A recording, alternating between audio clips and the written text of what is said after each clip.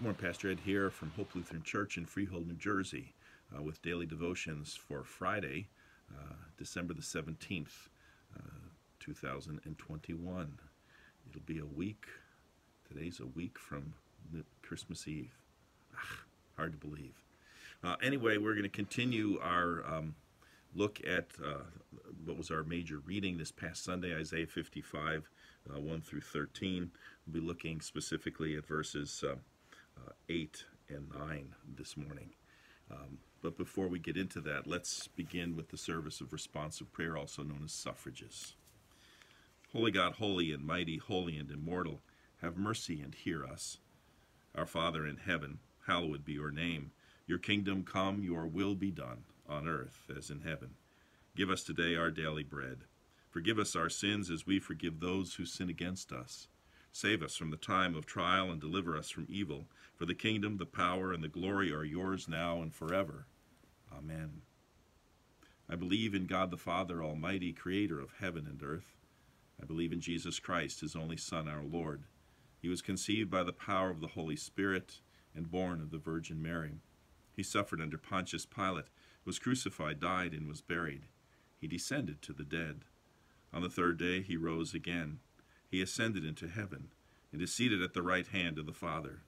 He will come again to judge the living and the dead. I believe in the Holy Spirit, the Holy Catholic Church, the communion of saints, the forgiveness of sins, the resurrection of the body, and the life everlasting. Amen. O Lord, I cry to you for help. In the morning my prayer comes before you. Give me the joy of your saving help again, and sustain me with your bountiful Spirit. Let my mouth be full of your praise and your glory all the day long. Every day will I bless you and praise your name forever and ever. Awesome things will you show us in your righteousness. O God of our salvation, the hope of all the ends of the earth and of the seas that are far away. Bless the Lord, O my soul, and all that is within me. Bless his holy name. He redeems my life from the grave and crowns me with mercy and loving kindness. Lord, hear my prayer, and let my cry come before you. Let us pray. God of restoration, save us when we find ourselves spiritually thirsty. Help us walk your road with your purpose, strengthened by your living water. Amen. That prayer that we've been using all week, praying to the God of restoration, the God who restored his people after the Babylonian exile, people who were spiritually thirsty, who felt cut off from God, and God is now, through the prophet, is telling them that I didn't go away.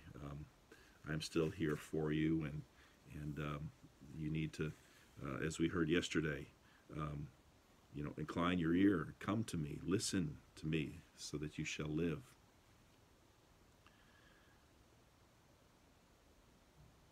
Well, actually, I was incorrect. I said verses 8 and 9. It's actually verses 6 through 9 that we're going to look at this morning. And they go like this. Seek the Lord while he may be found. Call upon him while he is near. Let the wicked forsake their way and the unrighteous their thoughts. Let them return to the Lord, that he may have mercy on them, and to our God, for he will abundantly pardon. For my thoughts are not your thoughts, nor are your ways my ways, says the Lord. For as the heavens are higher than the earth, so are my ways higher than your ways, and my thoughts than your thoughts. So again, we heard yesterday about, incline your ear, come to me, listen to me, that you may live. The exhortation here is, seek the Lord. As one scholar said, it begins with verse 6 begins with a clear exhortation. Seek the Lord while he may be found. In other words, the time to return in order to enjoy God's blessings is now. So as the people are at this pivotal moment in their history, where they have the opportunity, many of them have taken the opportunity to return home, and they need to listen to God, they need to seek God. A fellow by the name of Ian Johnson talked about how he used to play hide and seek with his children. And part of the fun for him as a dad was hiding where they could easily find him. In other words, the game was not so much to hide so that they couldn't find him at all and would get frustrated and get upset and cry or whatever. The thing was to hide in plain sight, hide in an obvious place. And so his point is that God is like that. God hides in plain sight so that when we look for him, we may find him. And that's what Isaiah is saying. Seek the Lord while he may be found. It's not like seek the Lord. It's going to be a long, arduous journey and difficulty, and you may succeed, maybe you won't succeed. No, seek the Lord while he may be found. He's there. He's waiting for you to find him. Call upon him while he is near. And then it kind of goes on to this idea that, returning to God. Certainly the people had strayed from God. It's the history of Israel. It's the history of all of us, of people of faith. We stray from God, and we find ourselves in difficulty and trouble, and we appeal to God for help. And so, this had happened to them. It led to their exile in Babylon. But, it's not too late. Seek the Lord while he may be found. Call upon while he is near. Forsake your evil ways and return to the Lord, and keep in mind that your thoughts are not our thoughts are not God's thoughts, and our ways are not God's ways. There's a story, and for those of you who are not necessarily sports fans, I apologize. Two stories real quick. One about a football game last week, I guess it was. It was a close game. I can't even remember who their opponents were, but the Pittsburgh Steelers were driving at the end of the game for, I guess, a tying score, or I don't know whether they had an opportunity to win the game. And, time was of the essence, and they had a veteran quarterback by the name of Ben Roethlisberger. He completed a pass to a rookie, that's a first-year player, a wide receiver, for a crucial first down. But, time is running out. There wasn't much time left. So the thing that you would normally do in that situation is immediately, after you caught the ball and got tackled, get up, give the ball to the referee, the official, so they could place the ball, and then either run a play immediately, or the quarterback sometimes what they call spike the ball to stop the clock. Instead, this rookie receiver, he was all excited, and he started, gesturing, I made the first down and the whole bit. Meanwhile, precious seconds are running off the clock.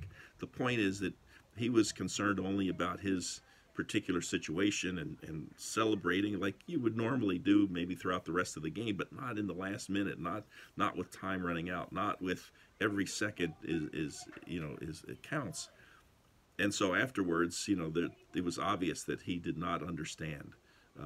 As a rookie player, he did not understand that his catch, was not the most important thing there. It was important, but they needed to save time on the clock. There's a classic story from baseball. Again, apology for the sports analogy, but Earl Weaver, who was the manager of the Baltimore Orioles, had a rule, this was years ago, that no one could steal a base unless they were given the steal sign.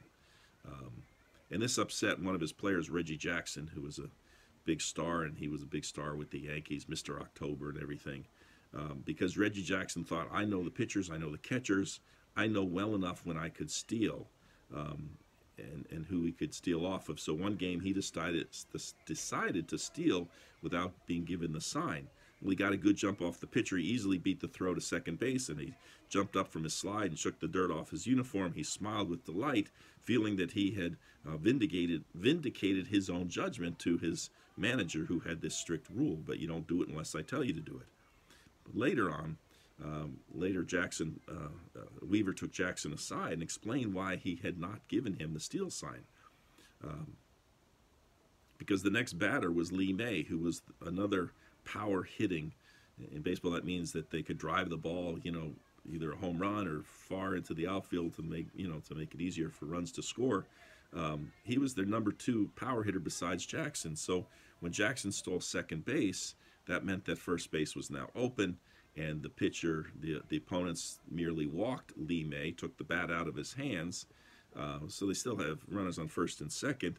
But then the next batter who was coming up did not have very good luck against that particular pitcher, so they had to put a pinch hitter in for the next batter, which meant that later on in the game, he didn't have that ace pinch hitter to use.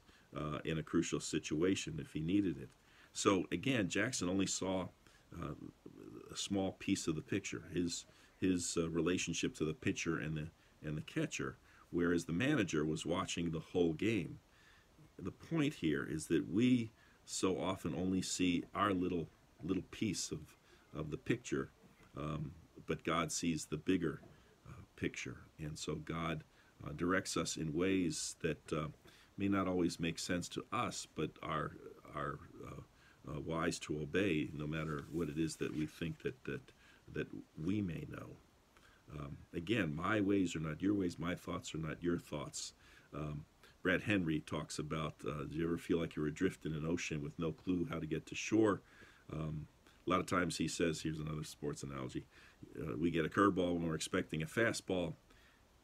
Point is, he says, we get frustrated when we try to figure God out. Without knowing it, a lot of times we even try to play God. But when we take matters into our own hands, we're playing God. When we judge someone, we're playing God. When we get into trouble in this life, it's typically when we compartmentalize God. This means that we make decisions without asking or seeking God's approval. We know that God is there, but often we're too busy to ask God, pray to God about what we might do, what we should do. Again, we're playing God. In a strange way, we seem to think that our thoughts are the same as God's thoughts, that our wisdom is just as good as God's wisdom, that our ways are just as good as God's ways. And that's not the case. And so that's what the prophet is trying to impress on the people. You've been through a rough stretch here. So listen for God. Respond to God. Seek God. He's clearly making himself easy to find. And keep in mind, God's ways, because they're not your ways. Your ways kind of got you into trouble in the first place. This is a number of years old, and I think they've probably done it since, but there's a fellow by the name of George Barna whose organization kind of surveys Christians about different subjects, and he conducted a survey a number of years ago now of self-pronounced Christians, and this is what he found out about the Bible. These Christians who were surveyed, 48% of them could not name the four Gospels. Almost half didn't know Matthew, Mark, Luke, John. 52% could not identify more than 2 or 3 of Jesus' disciples out of the 12. 60% of American Christians can't even name 5 of the 10 commandments. 61% of Christians think that the Sermon on the Mount was preached by Billy Graham. 71% of American Christians think that God helps those who help themselves is a Bible verse, and it's not. And so what he said, Americans revere the Bible, but by and large they don't know what it says, and because they don't know it, they've become biblical illiterates. They don't know God's ways. Our ways are not God's ways. The way to know God's ways is to listen, to study, to reflect on God's Word.